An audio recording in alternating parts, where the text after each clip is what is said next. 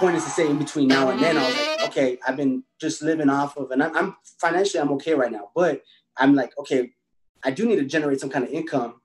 What besides, royalties and shit? What are other areas of interest and passion? Because I'm definitely not gonna, I don't want to do anything where I'm not happy, bro. Because at the end of the day, life, that's why I said I'm okay.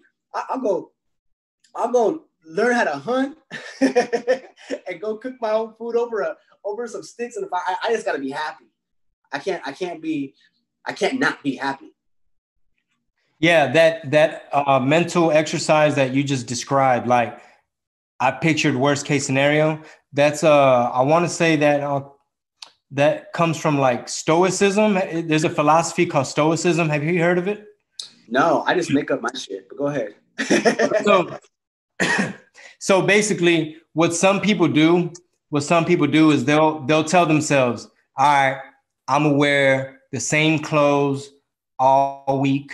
I'm gonna eat tuna sandwiches with like just some real basic thing that you knew, worst case, that's all you had. I'm gonna just eat that all week. And it's a mental exercise to be like, is this what I was so afraid of? To be able to ask yourself, is this what I so feared? And you start to realize, I don't need a lot to be happy. Like it's almost like if I just had this one backpack with some instant coffee, my favorite tea, so on and so forth. Cup of noodles. Yeah, or these specific items, whatever, just so that it frees yourself, like what you described, that is very freeing to have that confidence to know.